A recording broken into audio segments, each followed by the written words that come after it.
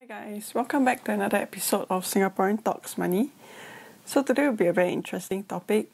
I minted my first NFT, which is the Mad Meerkat, and let's talk more about it. So NFTs have been the rage so far, and digital assets are what people are looking at now. From virtual land to ships, the possibilities are endless as almost everything can be a digital asset. I mean, there is no actual functionality for it to be physical. So it's just whether how valuable you think it will be.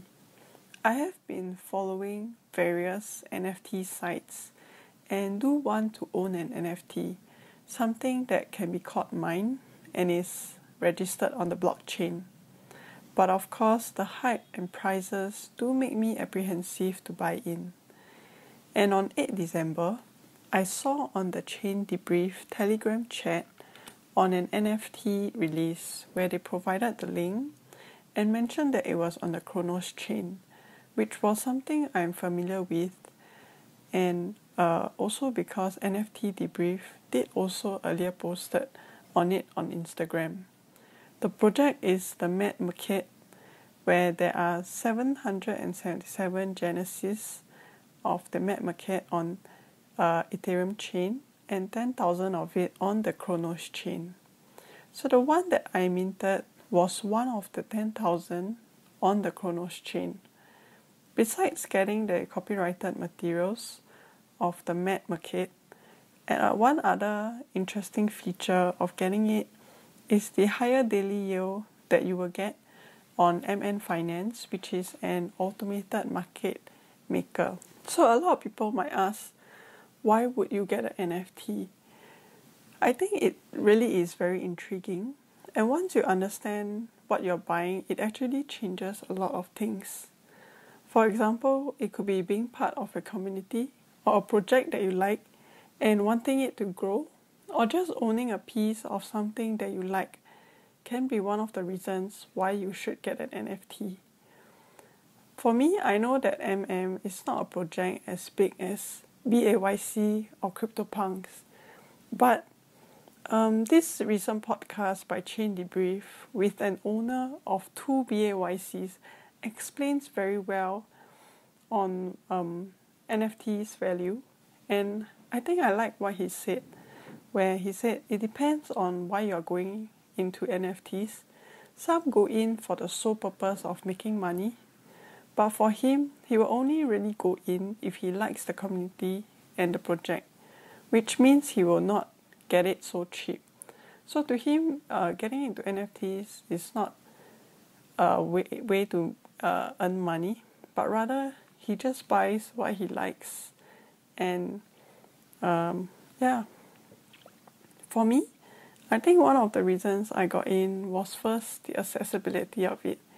I think using the Kronos chain and Crows was simple and easy for me. Because Crypto.com is just seamless. And next, I actually like the design of the Meerkats, where they look kind of crazy, and explains why it's called Mad Meerkats. On the community, I have only just joined the Discord, and so I haven't really explored much yet.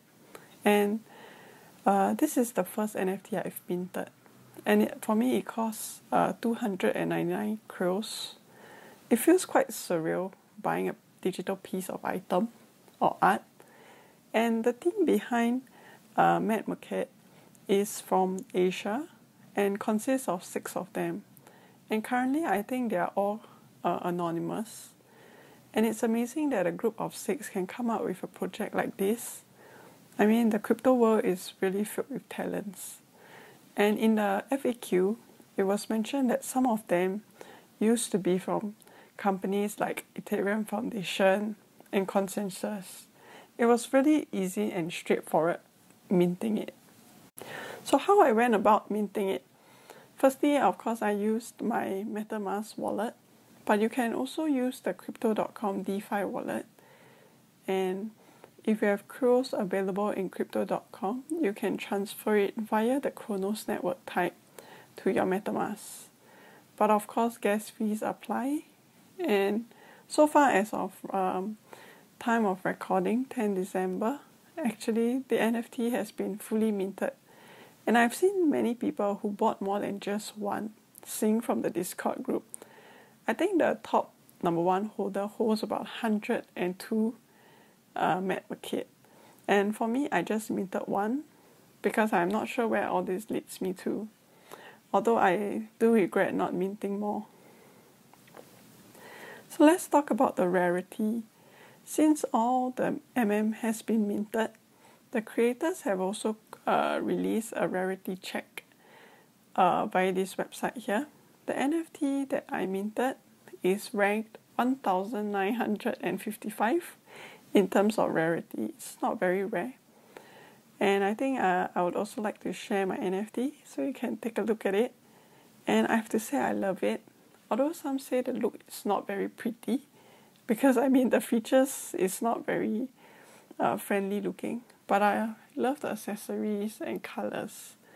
For me right now, I know I haven't made the change of my display picture to it. I'm still pondering, but I'm just really happy at this first minting of NFT. So it's a short video today. I hope you do like the content that I've been pushing out. Do hit the like button and subscribe to my channel. Thank you.